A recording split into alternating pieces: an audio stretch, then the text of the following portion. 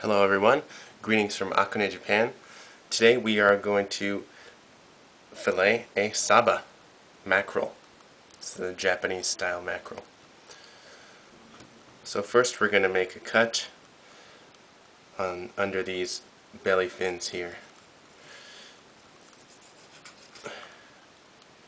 And then a cut to meet right at the bottom there, and then up to the head. And then we will make the same cut up to the head and down there.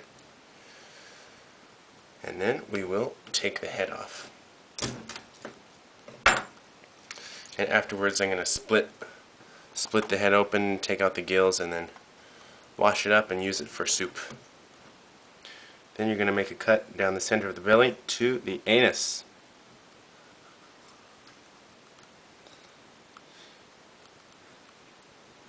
Open up the belly. There's the innards. This looks like a female. And we'll get everything out. You can use the edge of your knife, just be careful not to damage the flesh.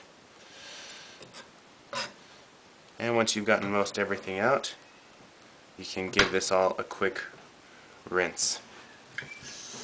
The key to enjoying nice fish is to obviously have it fresh and to deconstruct it. You know, get it into fillets as soon as possible.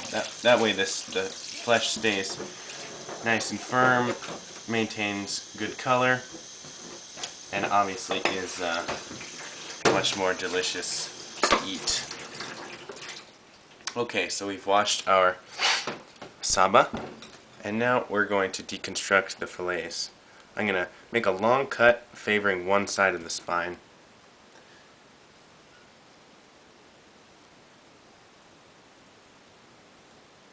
Okay, and then I'm going to make that a little deeper, pressing my knife against the spine.